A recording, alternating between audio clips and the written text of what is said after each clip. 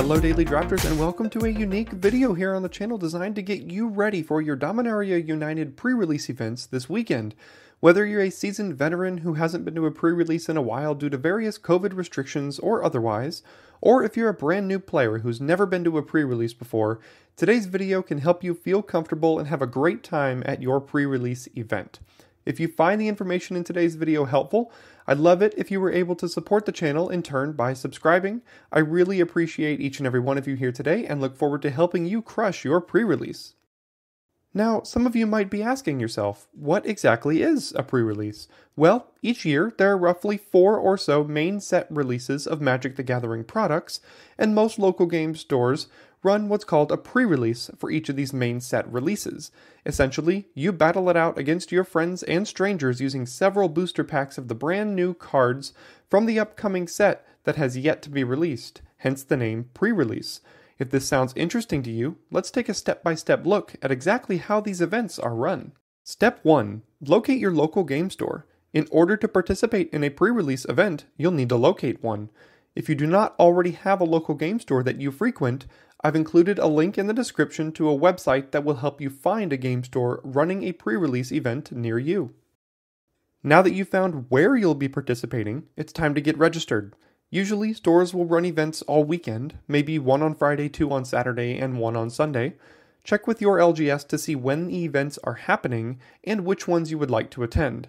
Be sure to note that sometimes these events fill up fast, so you may need to pre-register to ensure you have a spot.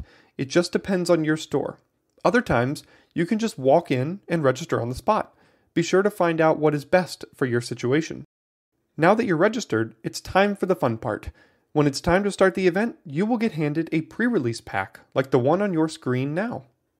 Now that you've got your pack, when the event begins, you'll be instructed to open your pack and begin your deck build. It varies from store to store, but usually you will have about 50 minutes or so to build your deck and get ready for your matches. Let's take a look at what you'll find when you open your pack. Inside, you will find one traditional foil rare or mythic rare from Dominaria United with a year stamp. Here's an example of what that card might look like using a rare from the last set, Streets of New Capenna. 6 Dominaria United draft boosters. 1 20-sided spin down die. 1 reusable deck box with a divider.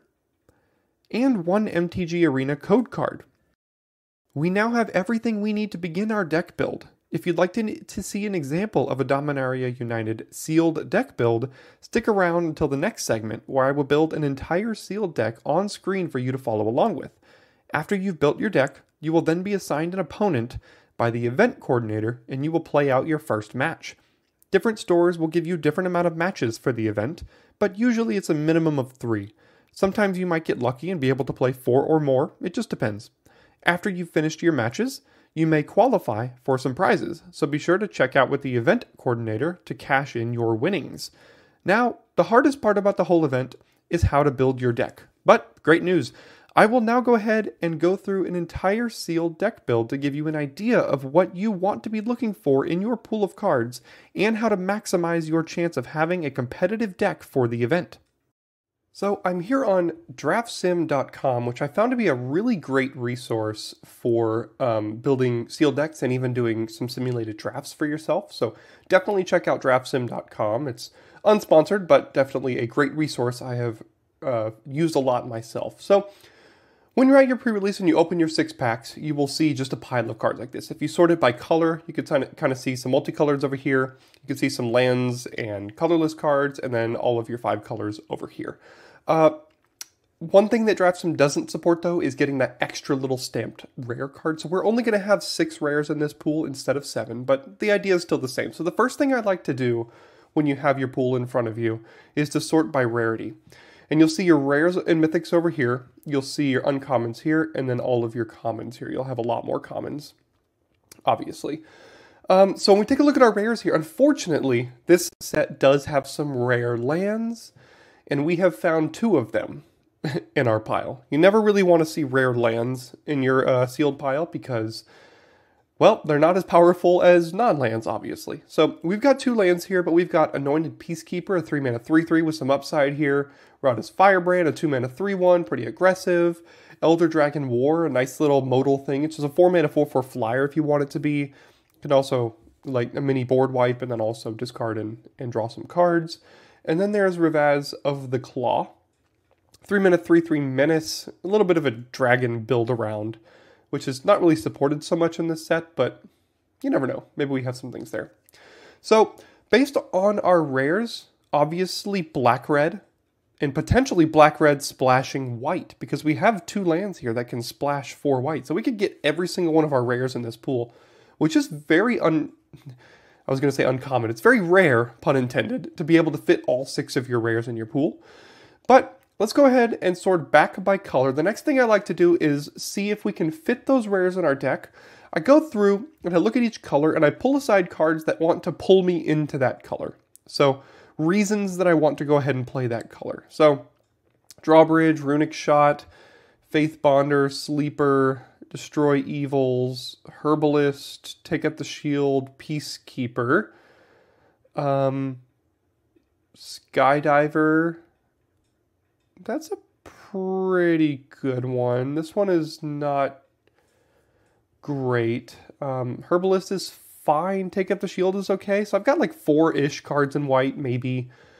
As far as blue goes, to be honest, it's basically just Tolarian Geyser that pulls me into wanting to play blue. So I think blue is pretty much off the table for us here. I'm going to skip over black and red for now because we know we're likely to be playing that. I just want to take a look at green, see if anything pulls me in here. Got a couple of combat tricks. Another combat trick. Another combat trick. We have 4 snare spinners. Okay. Well, if we play green, we are not going to lose in the air. A couple of Sunbathing Root Wallows. Vine Shaper Prodigy is a card I would love to play if possible. Let's see what this one does. That's pretty good. It's pretty good. It's not... Oops, wrong one. This one's not too bad. But, I mean, if you look at green and white, we've only got 4 and 2 cards, which these cannot make up decks. So I really don't think green and white are going to be particularly playable here. Blue, definitely not. So if we take a look at black, the cards that pull me into black, Battlefly Swarm is fine, Bone Splinters is good, Repossession is great, Double Knight of Dusk's Shadow is great, Vivisector's fine, probably prefer not to play Abomination, double Tribute to Urborg, couple Sabotages. If we go red, we can kind of be a little bit aggressive, making them discard cards and kick it to deal damage, Phyrexian Rager, Balduvian Atrocity. I mean, our black is looking outstanding. Extinguish the Light. I don't really like Tattered Apparition. Shadow Prophecy is fine. So basically 3 mana, look at the top. Basically 3 mana, draw 2, lose 2 at instant speed. I mean, that's fine. Let's see. Flowstone Infusion is good. Probably not going to be able to play either of these. Definitely want a Lightning Strike. Here's our rare. Thrill of Possibilities, fine. I don't know how I feel about this card necessarily. Heirloom Battle Hymn is great. Keldon Strike Team is great. War Leader's fine. If we're playing red-black, Thrall to the Pit could be playable, although this could be more of a sideboard card. Elder Dragon War is fine. Fire Nados are okay. And both of these are a little underwhelming here. And then we can get in a couple of red-black rares and uncommons over here. These are not particularly splashable because they have double white in their cost. We've got Caves of Koilos, we've got Sunlit Marsh and Thran Portal, and potentially Relic of Legends if we want it to splash something like Anointed Peacekeeper. I think I put that in there. Yeah, there it is. So, I mean, this pool kind of built itself a little bit.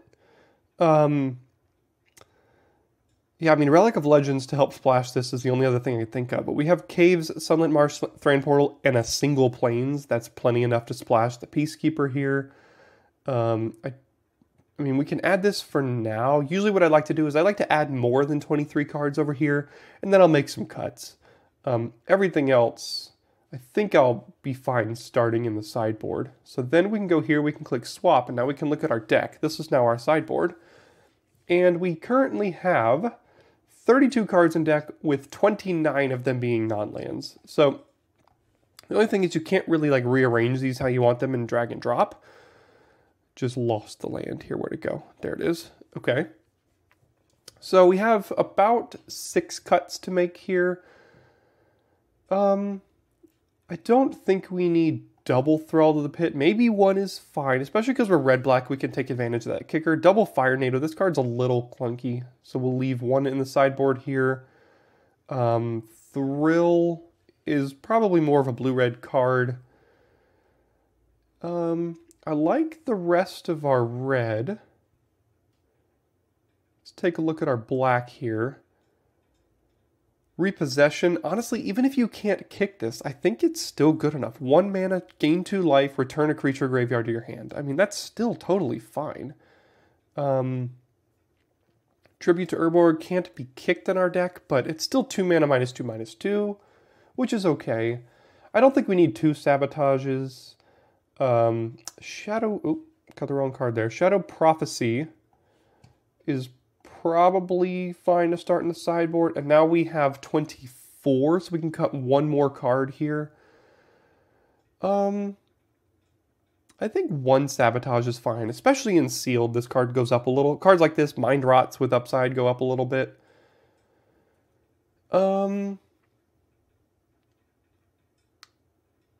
Bone Splinters. Do we really have the sacrifice fodder for Bone Splinters is the question. I'm not sure we do. This is much more of a card that you want to have sacrifice fodder in. So, you know, black-white, this card is great. Black-red, it's not bad. It's pretty good with double Thrall to the Pit. But that's a 5 mana combo, and you have to have both of these cards specifically. But this right here leaves us with 23 non-lands, and then we can go ahead and see exactly how to add lands here. There we go. It added some lands for us. Oh no. It replaced. Oh no, it built it for us. Oh no, that button was to build it. Okay, I'm going to make a quick cut right here and get back to where we were. Okay, I think and I hope this is where we had it at, but now I've got our 17 lands in here with these 3 non-basics along with 14 basics, 1 plains, 4 white sources for the Anointed Peacekeeper here, plus all of these lands to get all of our black and red cards in. So that's usually how I go about building sealed pools. I think this one's honestly a pretty straightforward build. Not all of them are this easy. We had some colors that were not particularly playable, but I think this deck is actually quite good for a sealed pool. We're able to fit, I think, literally all of our rares in here. So again, that's a really good spot to be. And yeah, that'll do it for this sealed build. I hope this entire video was helpful for you and helps you build the courage you need to go participate in a pre-release event at your LGS this weekend. If you've never been to one before, I highly recommend it. It's one of the most absolute fun ways to play Magic, and you'll meet tons of different players there. If you do end up going, return back to this video and leave a comment to let me know how it went for you. I'd love to hear your feedback from each and every one of you about your events. Thanks so much for sticking around to the end of this video, and I will see you soon here at Daily Draft.